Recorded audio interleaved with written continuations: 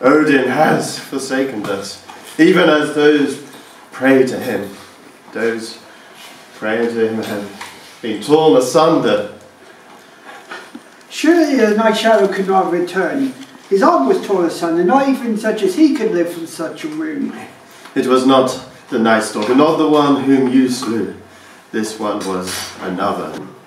Had but the creature's arm here and the monster's fled. Not even a troll could live for long with such a wound, my brother. You have slain him as surely as though he lay here dead among the benches.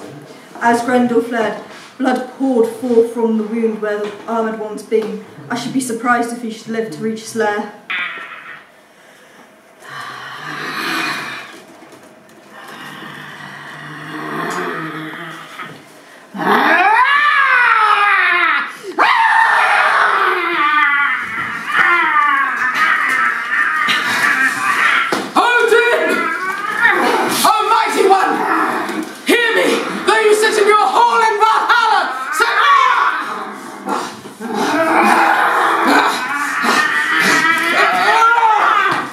It is over.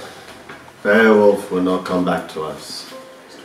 From the rage of the Night Stalker's mother, we must close up the mead hall forever. Come, let us depart. You may intend to depart with the Geats. The Frisians will not attack again.